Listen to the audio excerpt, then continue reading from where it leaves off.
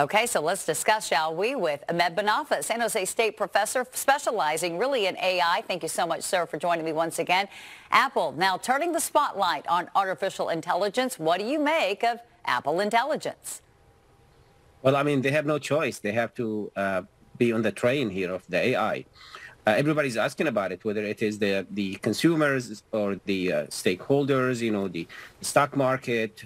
They have about 2 billion active users of their devices all over the world. So they don't want to be look like somebody who's still living, you know, in the Stone Ages when there is no AI features there. So what they have done today is they show us that they're serious about it. They have this big news about the partnership with OpenAI. So they're pushing hard in that direction. Yeah, I mean, how pivotal of a moment is this for Apple when you talk about kind of lagging behind rivals such as Microsoft and Google? This is their story, Heather. You know, they're always like that. They wait and they come late to the party, but they dominate the market after that.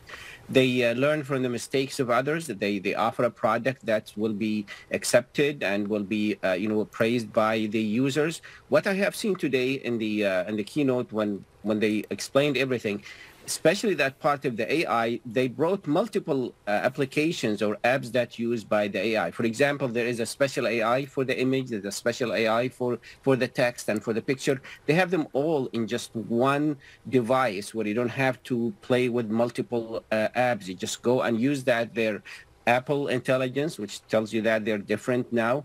You can do a lot of things that usually you do it by going to 3 or 4 apps. Okay, so as you're saying, which Tim Cook says makes it much simpler. Okay, are you surprised, though, Professor, by this agreement with OpenAI? Because there were a lot of people out there who said this was going to be an unlikely partnership. Well, I mean, you know, I want to share with you some news that came from Elon Musk. You know, a few minutes ago, he said he's going to ban all the iPhones if this partnership actually went ahead with it. That tells you that they are really hitting the biggest player in the AI market. So because who's the leader in this market? And Apple has the money, has the skills, and has the name, and also has the customers. Now, this is good also for OpenAI. But now they open the market of 2 billion users for OpenAI to share their information and train their models on whatever they allow them to use it. Yeah. One thing Elon Musk also questioned today, Professor, was why Apple couldn't create its own artificial intelligence. That's true. You know, there's a lot of things that they look at it from that perspective.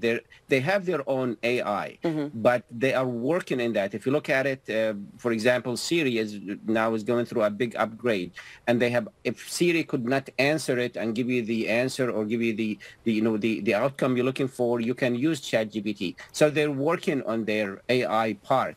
That they're taking their time, but they don't want to just wait until it's finished, and then it's going to be too late for them to satisfy the customers. Okay, we've had you on the show before, and we've talked a lot about the concerns with artificial intelligence from security and privacy. I want you to take a look now and listen to what CEO Tim Cook had to say about that. Of course, it has to be built with privacy from the ground up. Together, all of this goes beyond artificial intelligence. It's personal intelligence, and it's the next big step for Apple. He called it personal intelligence instead of artificial intelligence. They are great marketers there at Apple, but given the concerns surrounding AI, Professor, do you believe that this will be enough to convince users that their data, et cetera, is in fact safe? Well, the devil is in the details about the agreement with OpenAI, because that's the only time the data will be going out of the control of the consumers. But they explain that if the customers or the consumers use their own AI, the Apple AI or intelligence, nobody will see that. It's going to be in the device itself. So now it's going to be really a test for them how they can control the use of this data by a third party, which is OpenAI in this case. Okay, again, it is certainly a big day for Cupertino-based Apple and artificial intelligence. Ahmed Banafa, always appreciate your time, sir. Thank you. Thank you, Heather.